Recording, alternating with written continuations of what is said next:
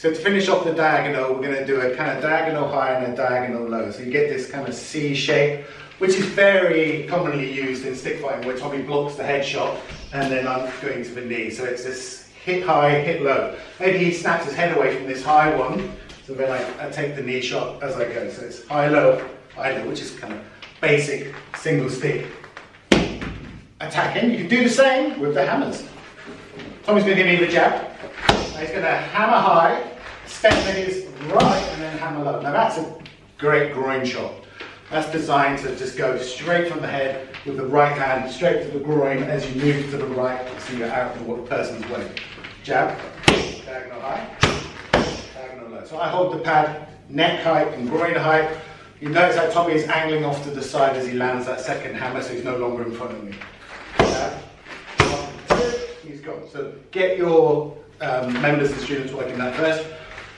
Now we're just going to add in a little bit of defensive work, so as he's finished that second hammer, I'm going to hook him in the head. He's going to use the elbow spear that we covered previously to enter in on me. So he goes jab, right, I hook him in the head, and he takes a little shuffle forward, right elbow goes in as he covers his head, bang!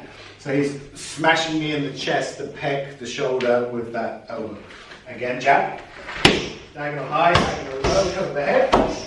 Elbow spear. I'm getting my head out of the way, I'm throwing a hook and I'm putting this pad here so he can drive that elbow spear in. That has a couple of effects. Either they kind of move away or they try and clinch. If they move away, we're going to follow with 2 diagonal hammers to finish this particular sequence. So we're focusing on diagonal high, diagonal low, and then we're going to finish with 2 diagonal X hammers up high. Jab, hammer high, hammer low. Crush, I move away, X. Almost didn't get the pads there. Sloppiness for Mittmaster, go on this side. So I need the pads for the X hammer at the end.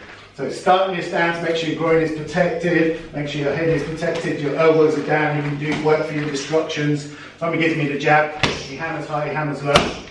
I hook him in the head, he steps in, I step away, and then he follows up with those 2 diagonal hammers to finish. So that's just teaching the high-low hammer, but also integrating the 2 X hammers we worked previously.